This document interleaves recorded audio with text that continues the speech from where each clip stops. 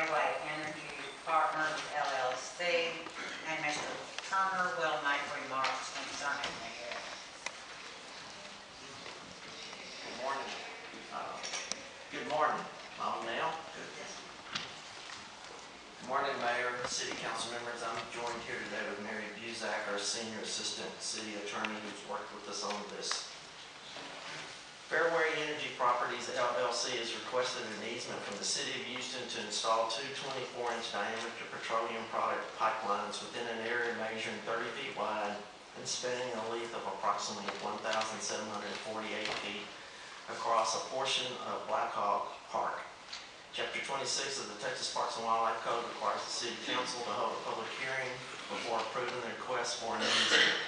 Section 26.001 of the Texas Parks and Wildlife Code provides that a city may not approve any program or project for the use of land designated as parkland unless, after a public hearing, its governing body determines that 1, there is no feasible and prudent alternative to the alternative use of the parkland, and 2, the program or project includes all reasonable planning to minimize harm to the parkland.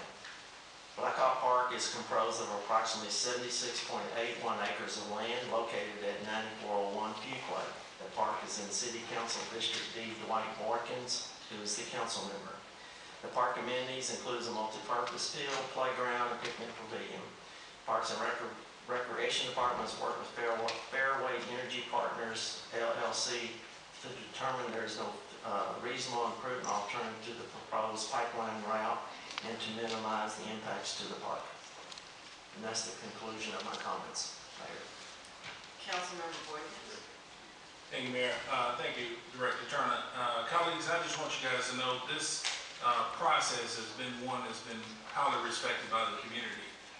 We met with the leadership of this project, I think when I first came in office about a year ago, and Patty Knudsen, who's highly respected in planning, and his team visited with me, and they walked me through the process. And I told them the most important thing for me was that the community bought into it. And every civic meeting we've gone to, which if I had to guess for a year, it's been about 8 meetings.